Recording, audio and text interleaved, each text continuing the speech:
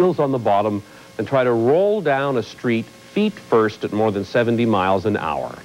Channel 7's Michael Finney is going to show us. San Francisco's Clipper Street this past Sunday. You're about to watch the agony of defeat. Oh, ambulance, he needs it. 36-year-old Allan Bradley was trying to beat the land luge speed record of 78.4 miles per hour. But instead of landing in the record books, he landed here, SF General Hospital. His right leg broken, his back compressed and shattered. Here, Bradley describes the final moments leading up to the crash. Everything's going great. I launched the luge through the air. I launched it through the air so all four wheels are off the ground. On purpose. On purpose. And when I landed back on the ground, rather than coming down straight alongside the cars, the luge decided to steer into the cars. Bradley was going an estimated 70 miles per hour when he hit, and this on a land luge, not much more than a long skateboard you lay down on.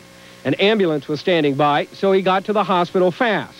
Luckily, he isn't paralyzed, and although he goes into surgery tomorrow, doctors say he should get through the operation just fine.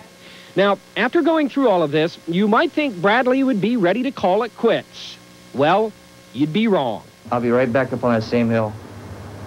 And I will set the record on that hill.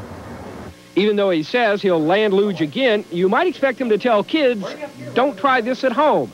But he doesn't. He tells them, go for it. Then offers just 2 words of advice. Helmets and pads. I had helmets and pads on, which is why I probably didn't die. I shattered my helmet and I shattered my knee pad. But they shattered before I did. Yes, but just barely. In San Francisco, Michael Finney, Channel 7 News Tonight.